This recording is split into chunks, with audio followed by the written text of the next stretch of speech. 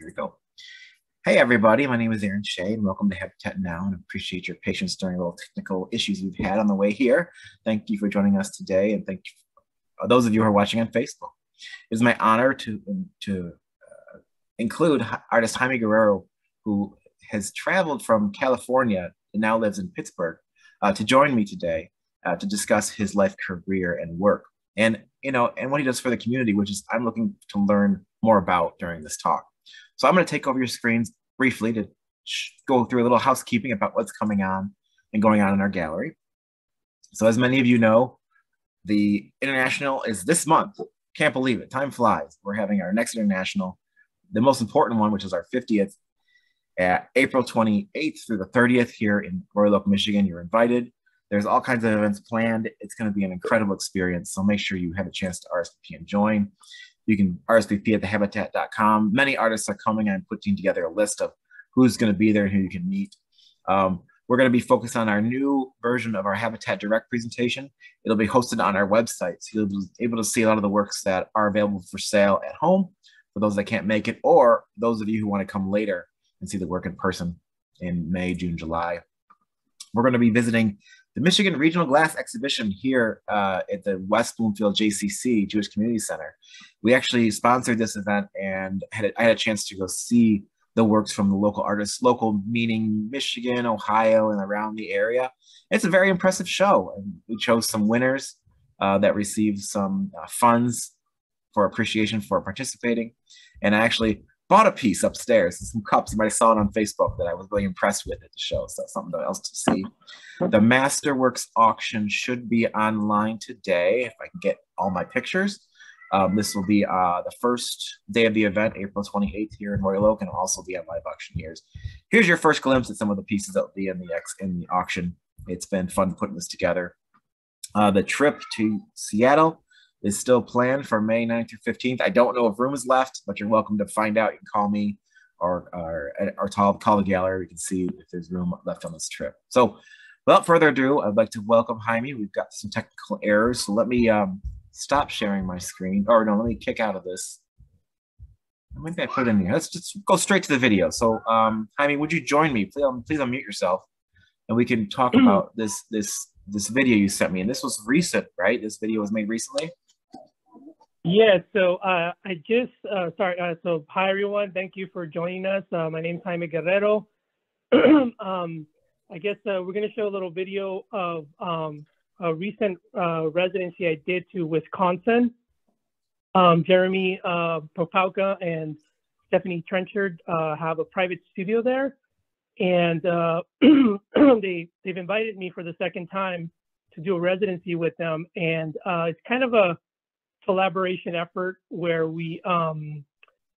I kind of share some of my knowledge with sculpting aspects, glass making, and Stephanie and Jeremy have kind of shared some of their knowledge with painting on glass using enamels, and also they do something, they produce glass sculptures, paint them, and then insert them or invest them. I forget what the term that they use, but they actually put the sculptures into sand castings, and then it's a really, really fun process. So I've gotten a lot of exposure to their processes, and so it's kind of we've been sharing just knowledge back and forth, creating my work and then also their work. So here's a video showing a little bit of my residency there.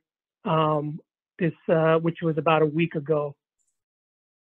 So Jeremy Popalka put this video together, and I'll be doing, I'll talk a little bit about what I'm making and the process. So I'm making a little glass sculpture that I call homies.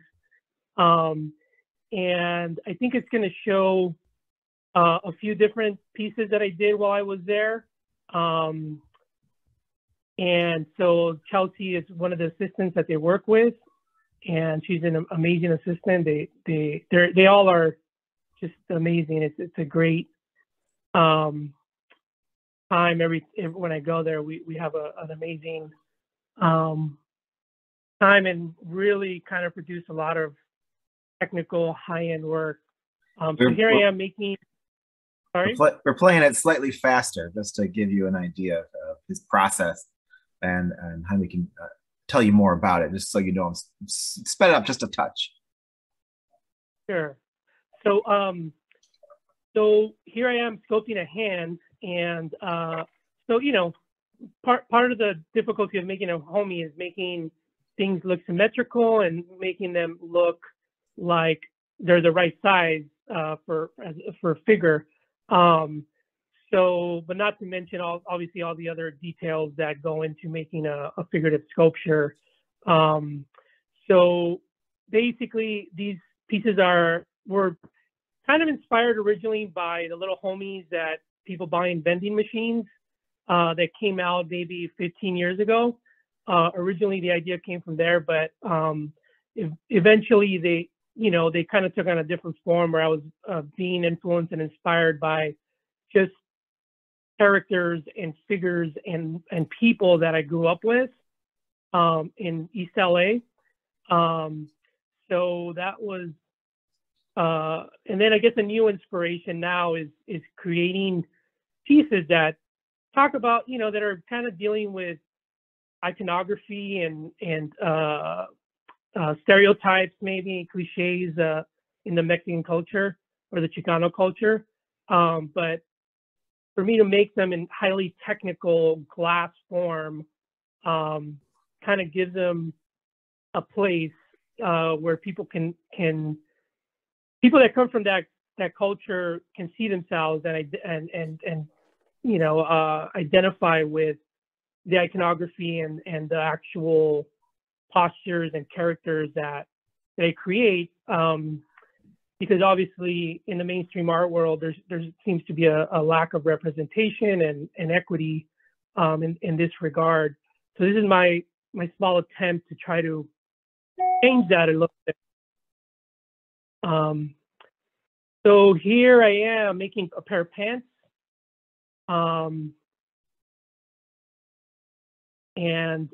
so, yeah, so working, sculpting is definitely a very different way than making symmetrical decorative work. There's just a whole different process of working, and your assistants and your team have to have an awareness that's just slightly different of how to like handle the glass and maneuver it. And there's a lot of torch work involved to really kind of hone in on detail work. And when you're working, like making a face this size, it's, the margin of error is very small. And when I put these pieces together, here's Jeremy bringing the pair of pants, which we took out of a kiln. So I make all these parts beforehand, and then we use enamel paints to paint some of the imagery that I'm using. And then we reheat all the parts in a kiln. And then here I am attaching the parts one by one. So here's a shirt with that painting I just, I probably painted the day before. And then now we're attaching the arms. In this particular piece, I think I chose to put the head on first. Sometimes I put the arms on first, depending on the complexity of the detail. I may do things a little differently. These pieces, I chose to put shirts, and I guess one of them will have like a little flannel shirt that not a flannel shirt, I'm sorry, a hoodie. This guy, a little clown homie with a Olmec face in the piece, and this one has a Virgen de Guadalupe, which is a very ubiquitous icon for the Mexican and Chicano cultures.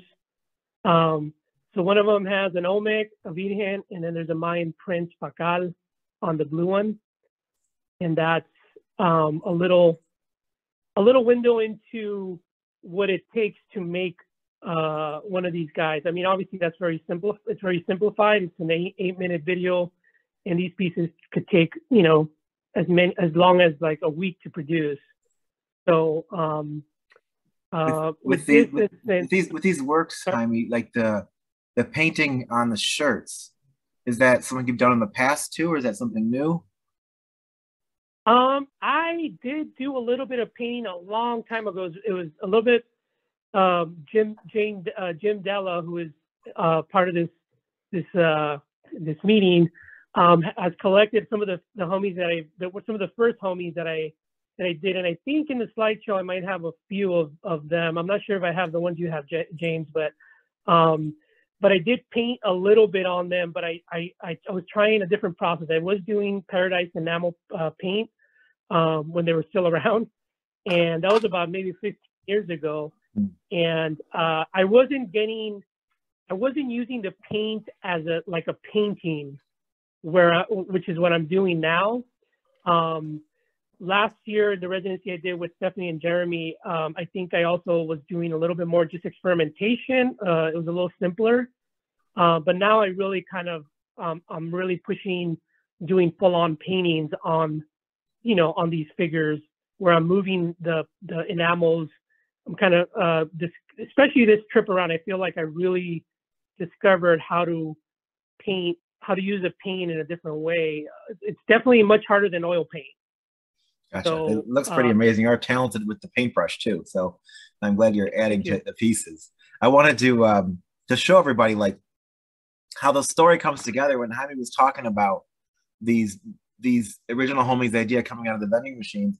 I actually own 3 of these from my childhood. I still have today, and they're designed very similarly to what he is creating. And I got them out of a vending machine. I think it was in a White Castle or something when I was like in my 20s, and I just happened to have them all. And this is kind of the inspiration. Don't mind my background, but the inspiration for what he's doing. And I've had these little guys with me. My kids are probably ready to destroy them, but I've kept them away from them, and they kind of tie the whole story together for me personally because this is something that I've involved with and he was totally inspired by. So Jaime, will you take over the screen, please, and we can see what you're going to show us, which I'm looking forward to. Besides being an artist, you're a big part of the community, and we saw you sculpting the smaller figures, but your scale gets incredibly large. And that's what I want to see too, is like you have a whole vision on how you create things, and we saw it from a small, but I'm looking forward to seeing what else you have to show us. Okay, so can you see my screen right now? Yep. Let's go back to slide 1, and you're there. Perfect.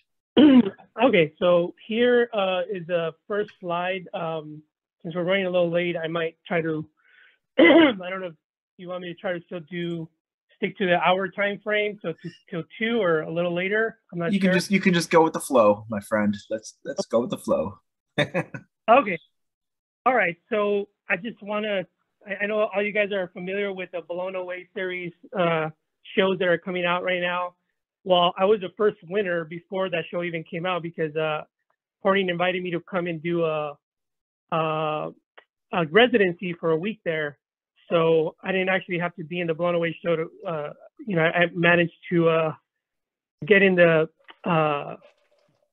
do a residency there, which is a really amazing experience. So this is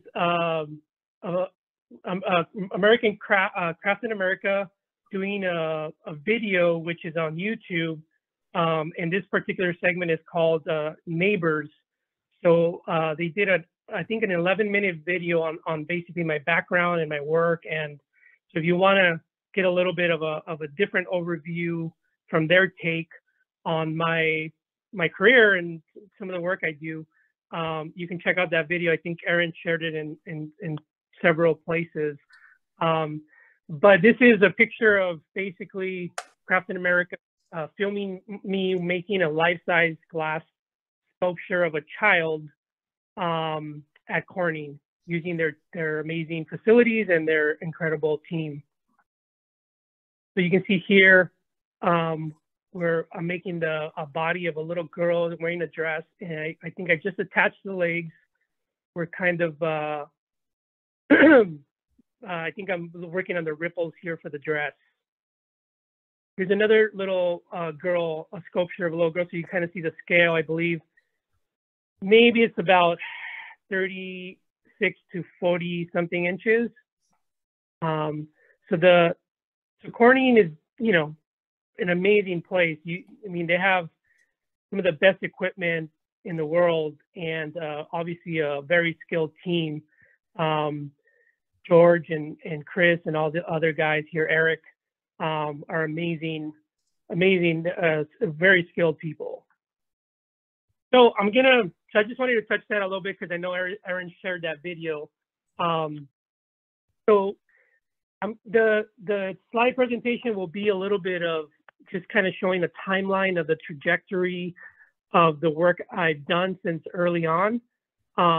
It won't be necessarily particularly perfectly in order, but you can kind of get an idea of the different bodies of work that I've done over the years. So originally, after my undergrad, I was doing these decorative pieces that I was selling in San Francisco, mostly at a place called Gumps, and it's a high-end department store. And I had my own like section, and the thing was that I can make whatever I wanted. So I didn't have limitations on making similar pieces or the same kind of in a production style base. So I was making these ring pieces that I developed this technique inspired by geodes,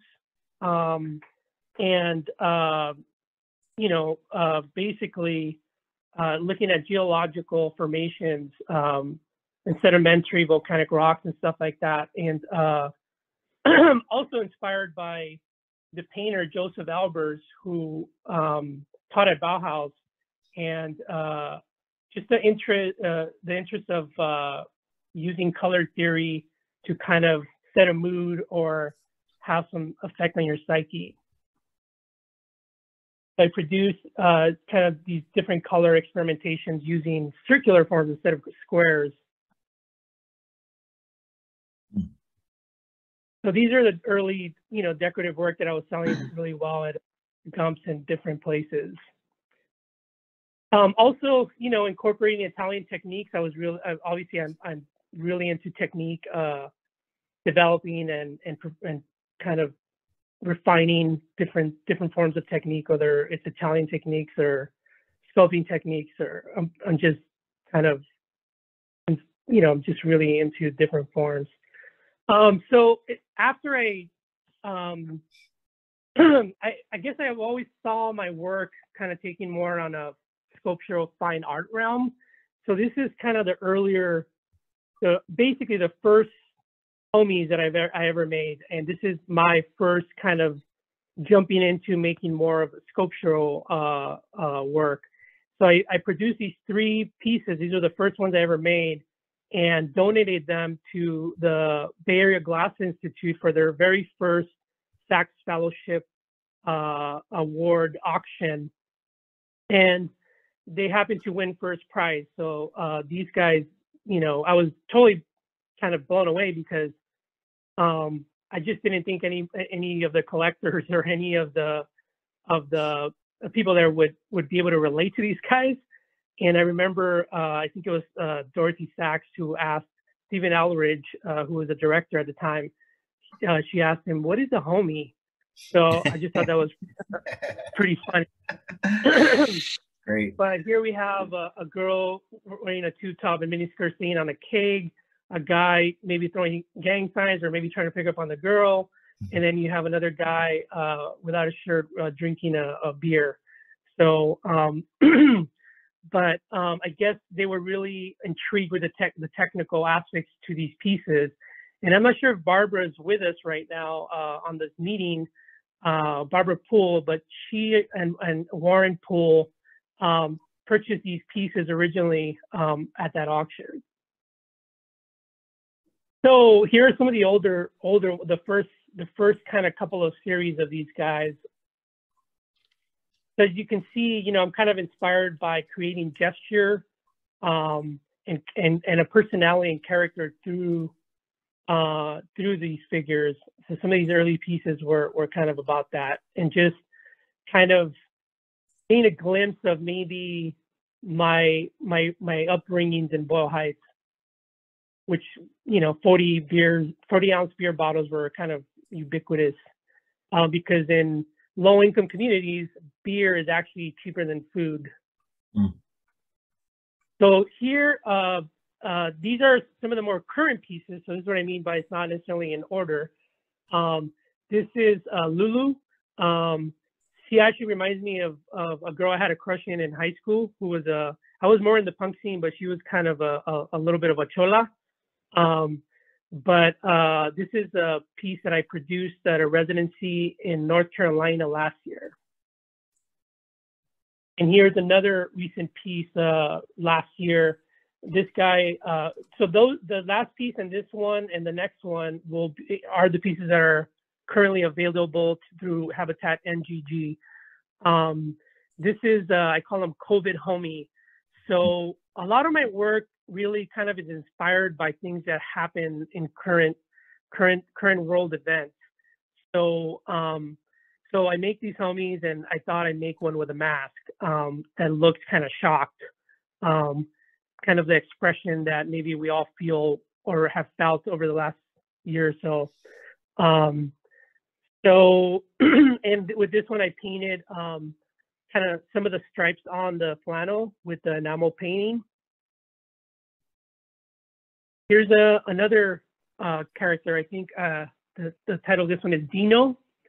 Kind of reminds me of a guy I knew growing up again in Boyle Heights in East LA. So this is kind of, I guess, maybe the first time that I started to really try to use paint. Well, in this particular case, obviously to look like graffiti. So I painted a skull on this guy, mixing the black and white paint. I guess I thought I had the picture of the other arm, but I didn't. So moving along, so those three pieces, including this guy, will be available. Are the three pieces that are currently available through the NGG gallery, and the ones that I made at Jaiime and Stephanie's studio, those should become available in the next couple of weeks. We'll put out a little newsletter when everything's available too, so people can see them all at once. Okay. In case anybody's interested. So I also was very obviously inspired in culture and Mesoamerican work, and some of the accomplishments of the different kind of cultures that existed in Mesoamerica. So I was really intrigued by this one, which shows the three stages of life: youth, old, and then death. So I call it tres caras, three faces. And this piece was purchased by some collectors that are actually mask collectors. I'm not sure if they're on right now, but Ron and Pamela, if you are, how you guys doing? So they have an amazing, beautiful mask collection of Mexican masks, and they were really intrigued by a show where I had a couple of Olmec masks and they immediately recognized them and wanted to come to my studio and fell in love with this piece and have it in their collection now. And now we've obviously become great friends over the years, and they've collected several of the sculptures. This is another early piece. I'm not sure Ed Kirshner's here, but Ed Kirshner's collection. It's a Aztec sculpture. I call him Birdman. And, really kind of pushing the technical things that you can do with glass and trying to make glass look like terracotta, and also obviously different materials. Like this one, it's an Olmec sculpture of a seated ruler made to look like jade. So just the idea of taking a material and making it look like a different material takes on a whole different form that's neither one or the other. So that idea really kind of resonated with me, but also, taking like an archaeological approach through process for me to learn about my ancestors. Whoops. Oh, I don't know why that one didn't load up, but here's an Olmec head, pretty large scale, probably the largest I could make it, humanly possible in glass, using a team in Northern California. Guido Sterlitz had an amazing studio, there's amazing glass floor also. This piece was purchased by San Bernardino Museum for their permanent collection. So if anybody wants to see it, they can visit that museum. What size is it? I don't remember the exact dimensions, but I think it's like 20 by 24 or something like that wide. But Gotcha. you know, when you're sculpting something that has that much volume in it, it is really intense. Like standing in front of this thing emitting the heat that it did, I just basically felt like I was in a glory hole the whole time. Imagine so. It was pretty intense. It was really, really intense. I mean, I've made really large scale pieces. You'll see a second. I don't necessarily work big to, you know, to just work big. I like to basically make representations of work that are the scale, are life size scale. So obviously this is not life size because the Olmec heads were colossal, but I just wanted to make it as big as I possibly could. Here's another piece, probably from Nayarit, replica of an actual existing piece. And actually, this is one of the few Mesoamerican sculptures I still have available. So if anybody's interested, they can inquire through Habatat or contact me, and we can kind of figure it out. This is a piece. This is a large scale piece. Do you remember how tall this one is, Aaron? I think it's 28 inches tall. Yeah, so this is a pretty large scale piece, also inspired by Mesoamerican culture. I believe this is Aztec, and it's supposed to look like stone, so you can see hopefully the resemblance. And the original piece, I saw at a museum. It was a museum where it was showing a relationship between Diego Rivera and Picasso. And Diego Rivera happened to own a large Mesoamerican, collection. So the real piece was actually in Diego Rivera's collection originally. So I tried to make this piece, and I think it's pretty close to the actual scale of the original. Yeah, that piece is in the vault right now, I believe. So we have that one at the gallery if anyone wants to see it.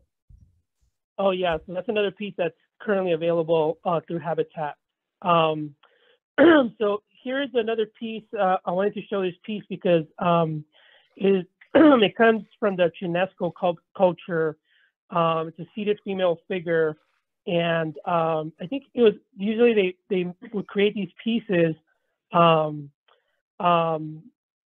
as a way to kind of prolong life. Is a fertility figure, maybe from around the 2nd to 4th century BCE.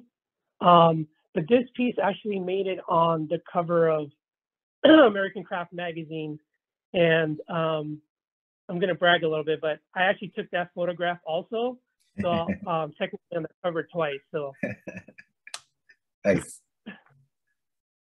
So here's another Olmec piece sold in LA through an exhibition I was having that was in conjunction with Pacific Standard Time. I don't know how many of you are familiar with this initiative that the Getty in LA does, Southern California. They do Pacific Standard Time every 3 years. I'm not sure how COVID has altered that, but I was part of 2 exhibitions through Pacific Standard Time in 2019, I believe it was. Or no, it must have been before that. I can't remember exactly the year. I'm really bad with dates. So I had a couple exhibitions. This was one of the exhibitions at Bergamont Station in Santa Monica. And I don't know if you guys recognize this guy, but this is Cheech Marin from Cheech and Chong. And obviously he's been in a lot of other things as well, but he's a big Chicano art collector, but I think he might have been a little too stoned when he came to visit my exhibition to really appreciate my work. But but here's some of the detailed work.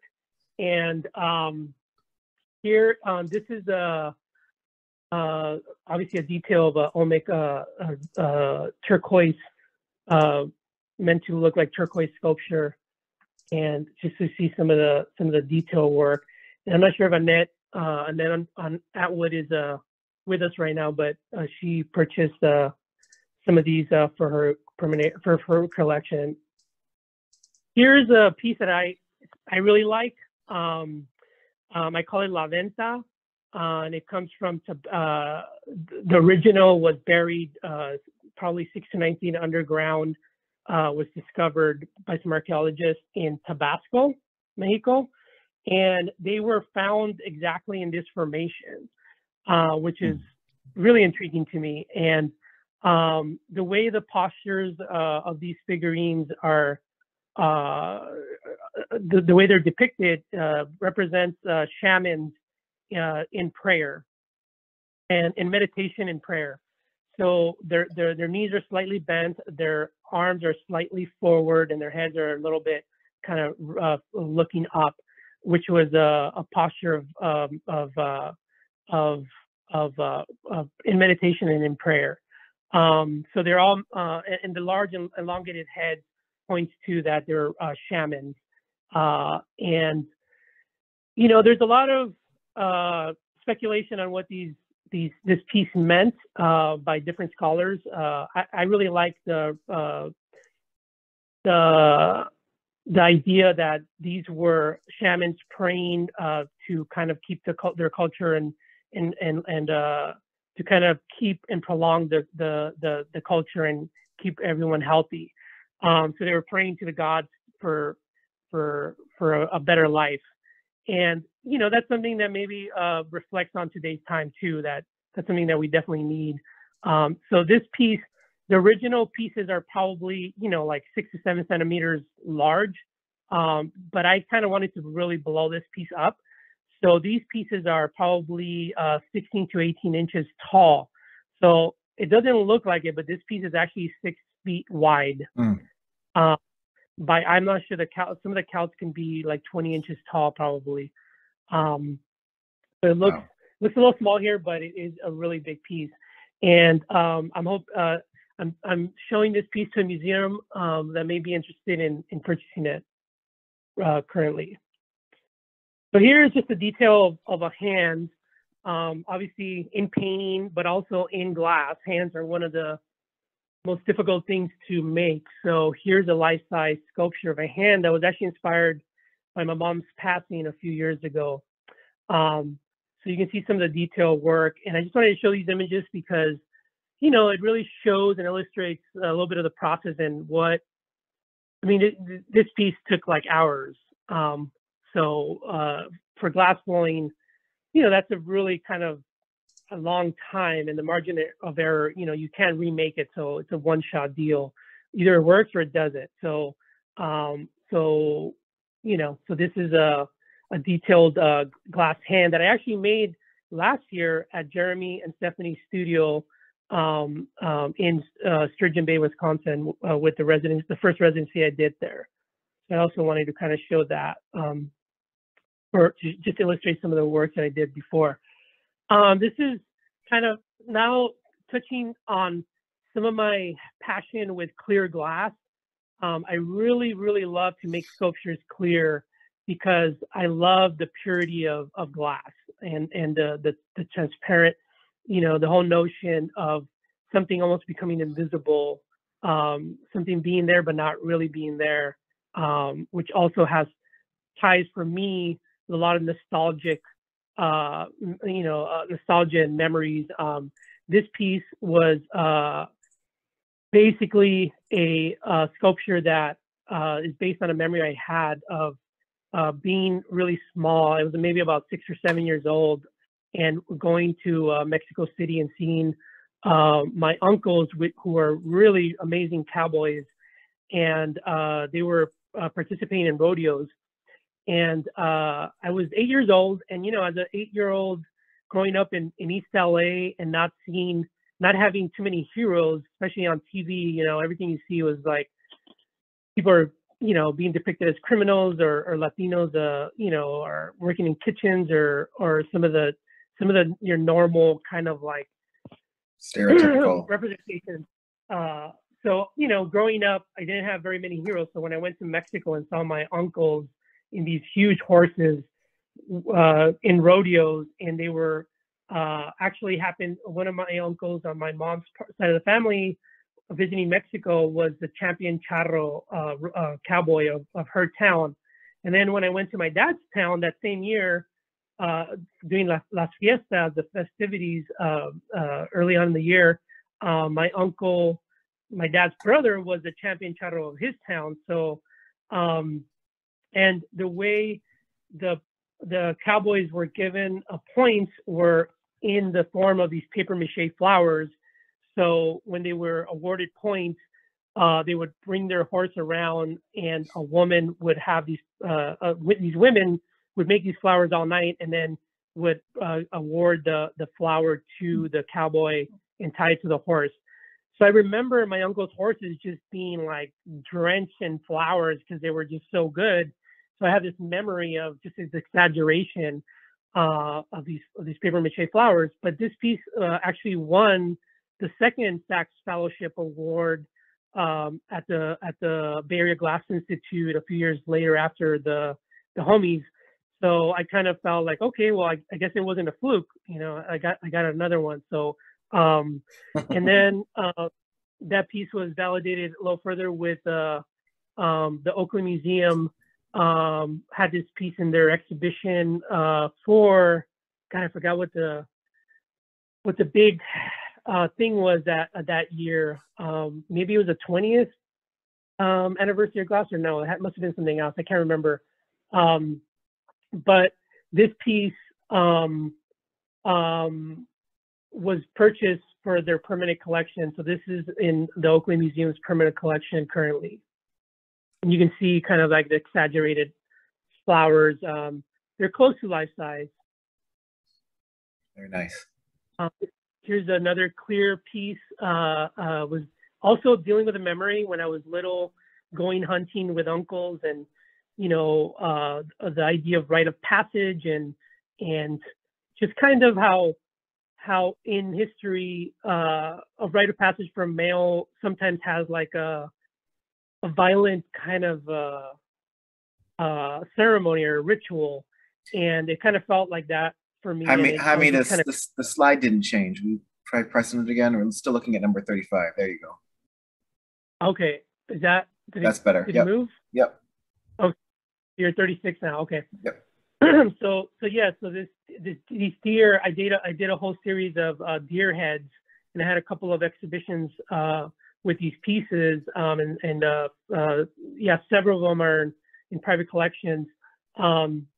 But yeah, basically it was dealing with a whole notion of rite of passage and ritual and ceremony, which, if you notice, like with La Venta piece and some of the pieces you'll see, ritual is something that's kind of been something that kind of continues to happen in my work. Something that just kind of is important, the ritual of working with glass and also, the art that I'm making, where these ideas come from, but also the way we view glass, that whole ritual of the way work is represented in a museum or a gallery, and how people navigate through a space and that whole process. So I'm currently actually talking to a museum about a potential solo exhibition for next year. And yes, a ritual will be a big part of that exhibition. So here's a little bit more nostalgia. Growing, this piece totally represents nostalgia for me, because when I made these pieces, everybody had a story about a bug or a roach. So I was really intrigued with the whole idea that, that little glass sculpture can, emote these memories of somebody who had an experience with a roach, or, some like horrific or just kind of a crazy experience of some kind. So everybody was coming up to me at this exhibition with story that they had.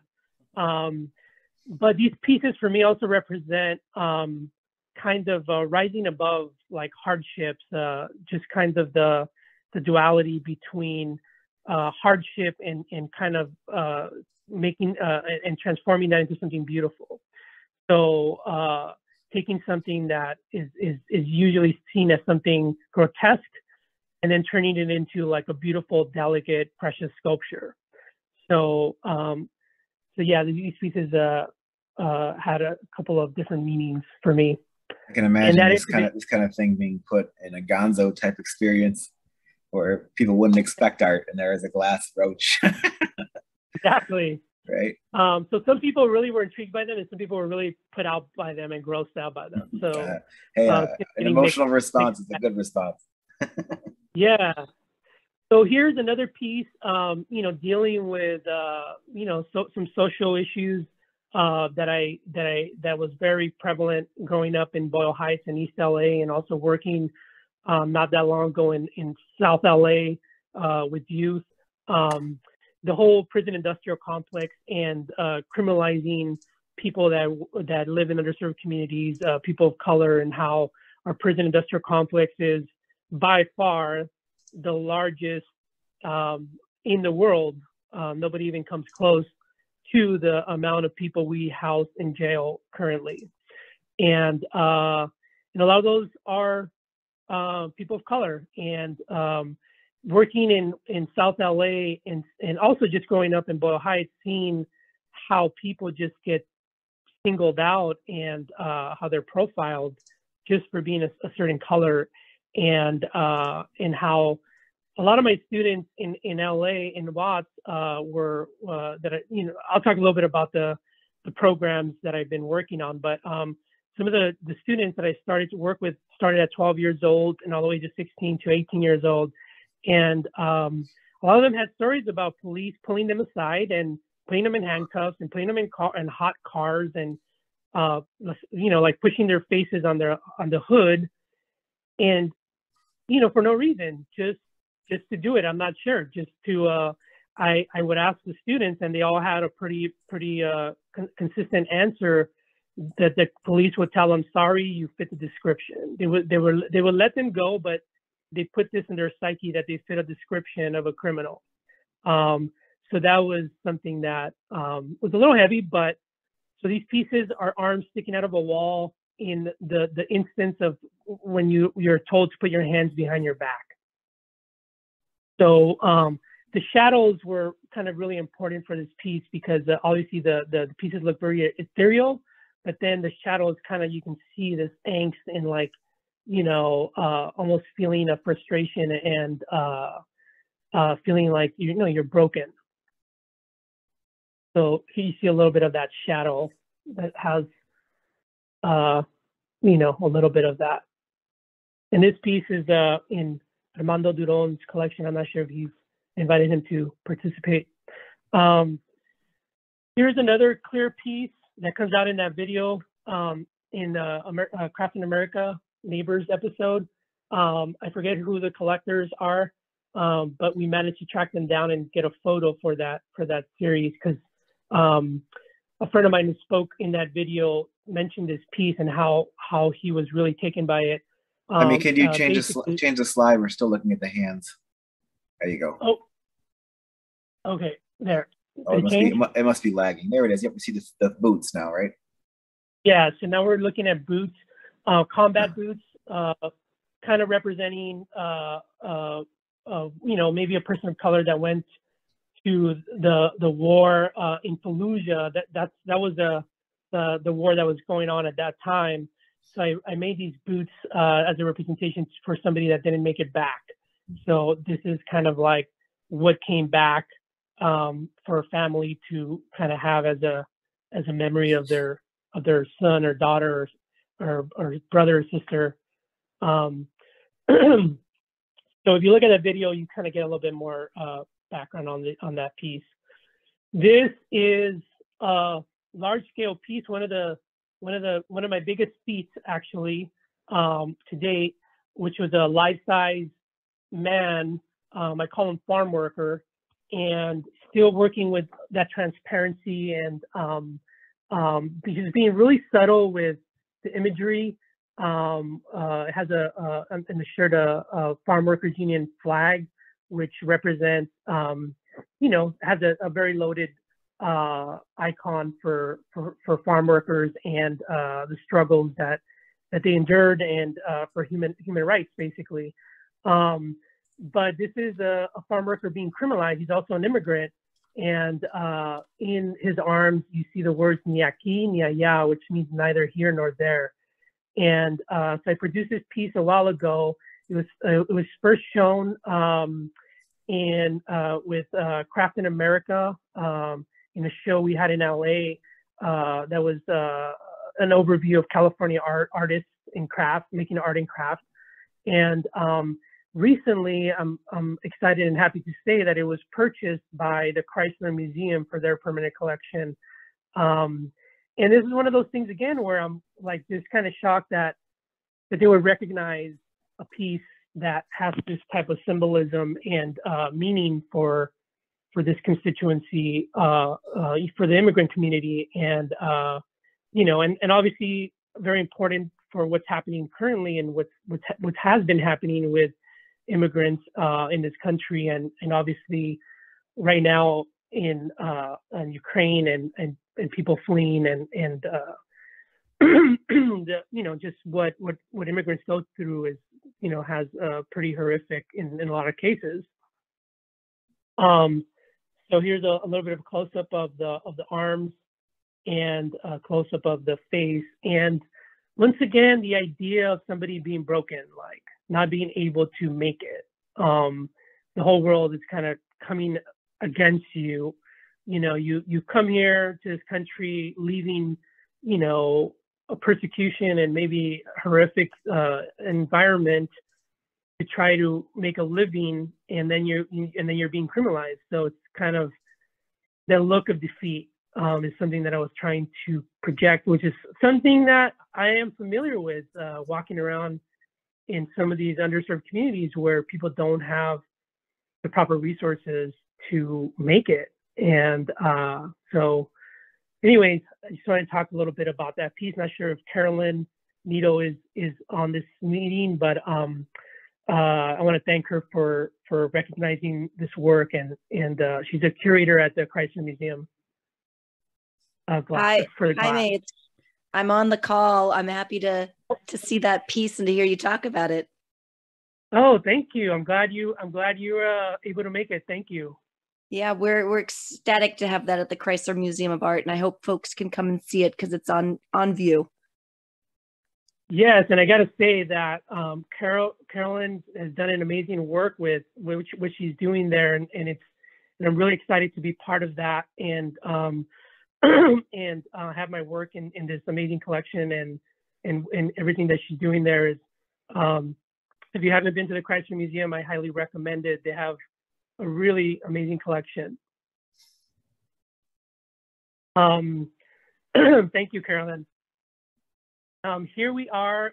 This is some of the more current work. I made this piece in the last couple of years, and I have been wanting to make this work. And I don't know if you remember, Aaron, I spoke to you at this work about this idea at SOFA a few years back, and it's a life-size crocodile. And I've had this idea to make this life-size crocodile.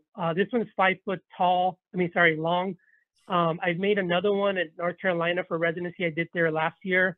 So I have to put that one together. It's still there. I haven't picked it up, but I have another residency there this summer where I will put that piece together and working on some new exciting work, which I don't really want to talk about just yet.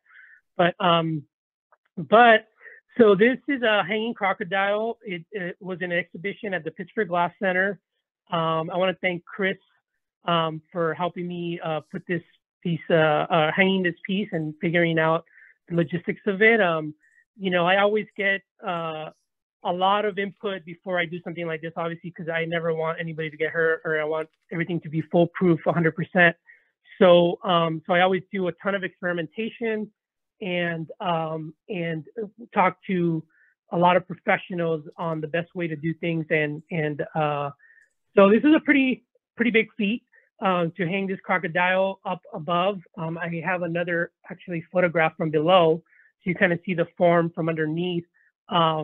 This idea was, taken from, I guess, there's a lot of speculation, obviously, of the idea of where they started hanging crocodiles, but it goes all the way to the Renaissance when they were hanging them in cabinets of curiosities. And later on, photo's not working. You kick forward again. There you go. Now we can see it. Okay. It's great now. Okay. One more time forward. There it goes. So you said the idea of hanging crocodiles comes from where? So it originally they were kind of presented in cabinets of curiosities during the Renaissance, and then later on they started to show up in apothecaries, and there was some instances where they hung them in churches and universities. So there was a notion that this became kind of a talisman. And the apothecaries to ward off disease, in churches to ward off evil, and I like to think that they hung them in universities as well to ward off ignorance. So when I produced this piece originally, when I came, obviously a few years back, there was a lot of polarity happening in politics and all of that. So I thought it would be the perfect piece to hang in entrances to represent that, to be a talisman to ward off evil, ignorance, and disease. Obviously, very reflective of our time.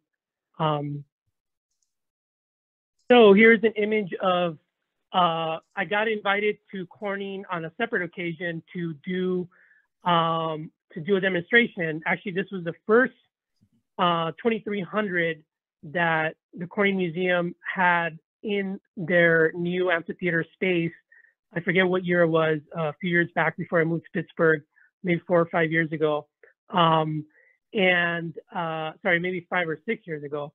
So I made a life-size child, all hot, and he was, in the fashion of hitting a piñata. So he's wearing a blindfold, and I actually had a stick which I maneuvered in and out of his hands to kind of get him in the right position.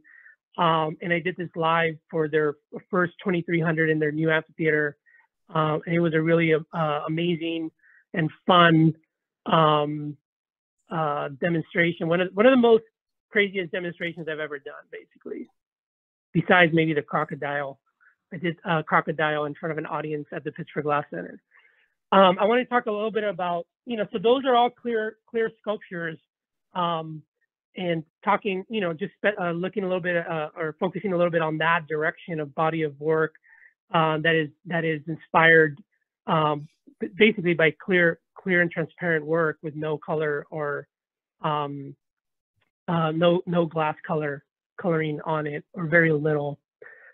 So Cuando el Río Suena was an exhibition I had at the Pittsburgh Glass Center, 2019, and it was a body of work that I produced to reference the child separation, child migration that was going on at the time, and also child detention.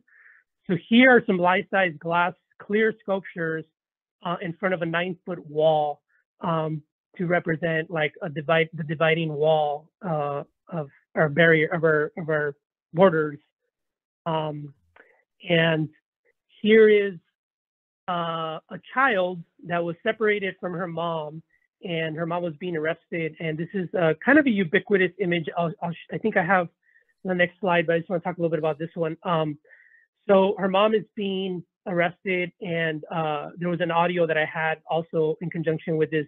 There was a slide being projected on a wall in front of my sculpture, and the sculpture is obviously a little bit under life size, but I wanted to really take the perspective of the child in this instance, to give the spectator kind of the feeling of what horrific traumatization that this child was going through, seeing her mom being taken away and stuff like that, and just being separated at such a young age. Makes me think of my daughter, who is about, now she's 6 years old, but just kind of really hit home. So here's a close-up of that sculpture, and here is the actual image that I was working from. So a lot of the pieces in this exhibition were actual portraits of real children. And here we have a hanging angel. So this exhibition had angels, and those angels were depictions of children that passed away during that time frame, that really awful humanitarian, I mean, even now, but back then, during that time where the policy was just awful, and about, I think 13 children died passed away under custody, being detained with not given their proper due process or anything like that. And a lot of them passing away for simple things like having a flu.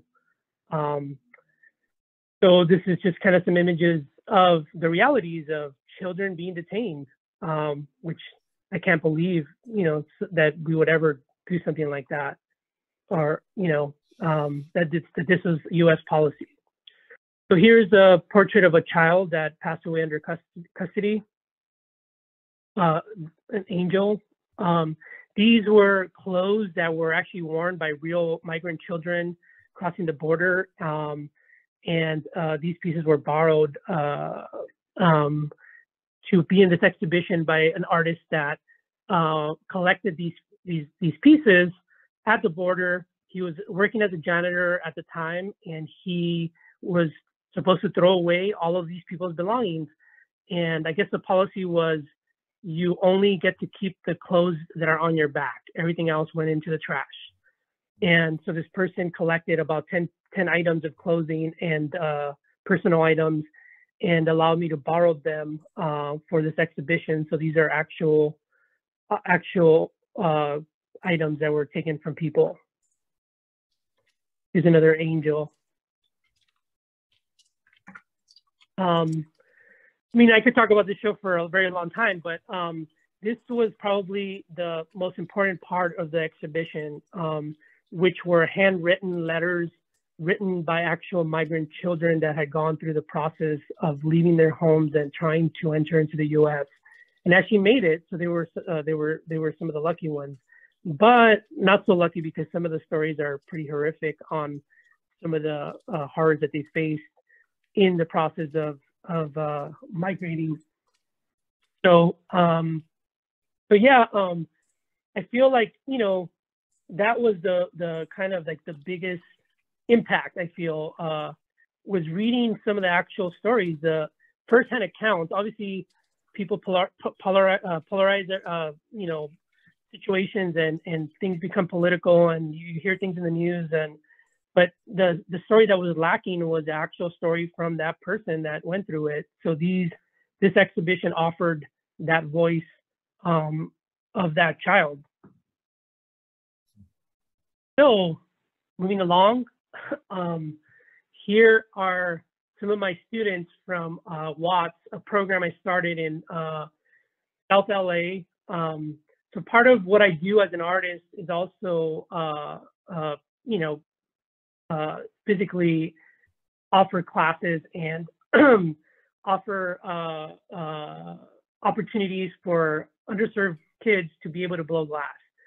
So I started this in, maybe like 6, 7, maybe more like, no, it was like 10 years ago in South LA. Started a program where we offered youth, or actually it wasn't even only youth, it was just people from the community, opportunities to blow glass for free to anybody that was interested.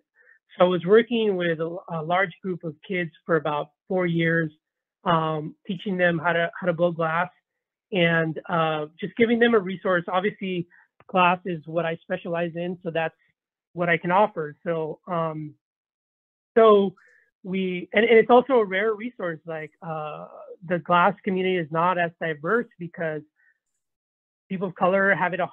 It's a lot harder to have glass accessible to them because it's so expensive. So it's a precious medium, and it's obviously very expensive to a very expensive resource. So the fact that I found an organization that had a glassblowing studio, Watts Labor Community Action Committee, I was presented to them, and they're looking for somebody to run their program. I'm like, this is what I've been trying to do. So we got together and for 4 years offered glassblowing classes. And currently, a couple of my students are working in glass and doing commission work and working with professional artists. So I'm really excited and happy that I was able to offer that resource and give people these opportunities. So here in Pittsburgh now, I started a program in collaboration with the Pittsburgh Glass Center. They've been very supportive with my work, both my work, but also some of the initiatives that I kind of try to support. And these were children of immigrant communities, immigrant folks that live in Pittsburgh. So working specifically with Casa San Jose, in collaboration with the Pittsburgh Glass Center and Casa San Jose, to offer free glassblowing classes to some of the youth, some of the local youth here. And, just talk a little bit more about some of my vision for this is that I really want to try to create a glassblowing studio. I have, after the Watts program, I had my own glassblowing studio in LA where I offered free glassblowing classes in my own studio. I did a Kickstarter, raised funds to do that for a few years, and then I moved to Pittsburgh. I still have all the equipment and hoping to soon acquire a building to be able to continue that work. And I think it's important to have that studio be in the community because it just makes it a lot more accessible. So it's giving access in a location where obviously people can just walk in and do it. So that's something that I'm currently working on to try to achieve here in Pittsburgh now, where I live. So obviously, I've been invited to work with different programs in different places. This is in Chicago at Ignite, working with their youth programs there. So obviously, we support each other, and there's a few programs across the country. Pearl Dick is also one of the people that's kind of really spearheading some of this work. And currently, recently, Corey and Cedric started also a program. I forget exactly what it's called right now, but they're also doing a big program where they help youth kind of travel and offer them resources and opportunities. And here is my inspiration. I don't know if you guys see this new slide of my daughter. This is Adeline. She's my 6-year-old daughter, and she is basically my joy and inspiration for all that I do nowadays. So anyways, that pretty much wraps it up.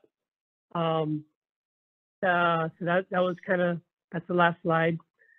So I don't know if you want to try to open it up to questions or. Sure, I'll go ahead and stop sharing your screen, or feel free to open questions. People have enjoyed your talk and made some comments about it, especially myself, on how powerful the work is that you do and the efforts for your community, which continue. And it's great to see your inspiration.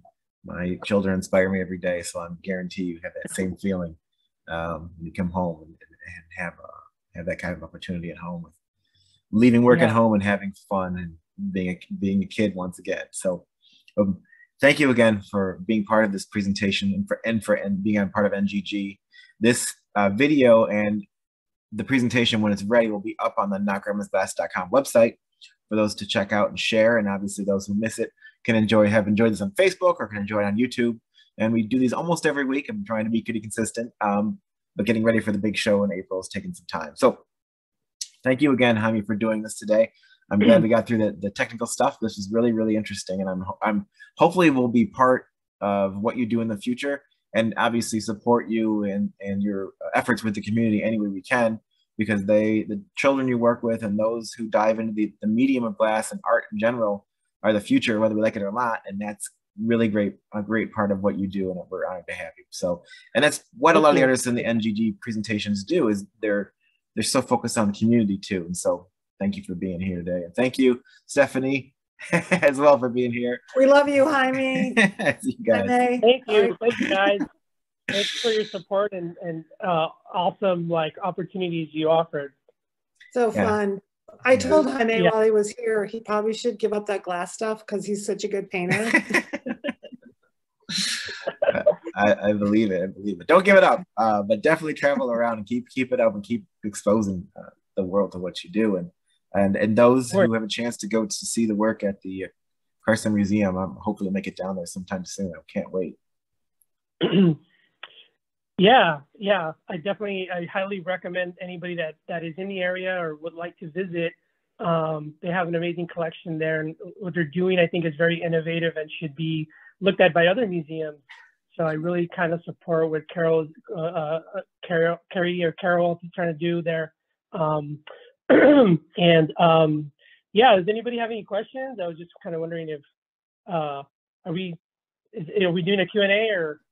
Nope, we're just enjoying the talk, and people have been typing in the comments that they're appreciative of your work. Okay. So worry not about that. Cool. But thank you again for joining us today, Jaime, and thank you everybody, and we'll see you all next week for the next Zoom. And if you have any questions, contact me, and we'll be in touch with Jaime anytime.